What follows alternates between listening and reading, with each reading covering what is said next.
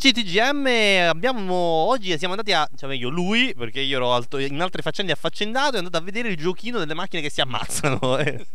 Wreckfest. E questo come ti è sembrato? Tu già ci hai giocato? Sì, no, ma infatti in realtà allora il nuovo gioco di Bugbear, quelli insomma di giochi di rally finlandesi molto, molto bravi, e non ricordo i loro titoli per quello che così millanto genericamente la loro bravura nei giochi di corse.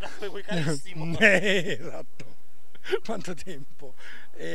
No, in realtà non mi è sembrata una presentazione per portare qualcosa di nuovo, quanto per far conoscere al grande pubblico un titolo che in realtà è in early access su Steam da almeno un paio d'anni. Ci ho giocato diverse volte. È una specie di Destruction Derby all'ennesima potenza, con una carriera, una modalità di gioco molto più strutturata.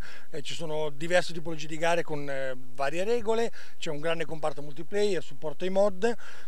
La caratteristica bella di Wreckfest è il fatto che i modelli delle automobili hanno quella dinamica del corpo, scusami, il modello dinamico del corpo, il body dynamic simulation, per cui ogni elemento non ci sono i danni precalcolati o i pezzi che si spaccano sempre quelli, ma i danni vengono calcolati dinamicamente in base all'impatto, alla fisica del momento, insomma, calcolando appunto la simulazione nel suo complesso. Quindi da vedere estremamente divertente, perché le macchine si accartocciano, si distruggono. Da giocare pure, perché simulativo non è, cioè simulativo, scusami, è abbastanza arcade, con quel tocco simulativo dovuto proprio alla gestione della fisica delle macchine, che però lo rende comunque approcciabile da parte di tutti.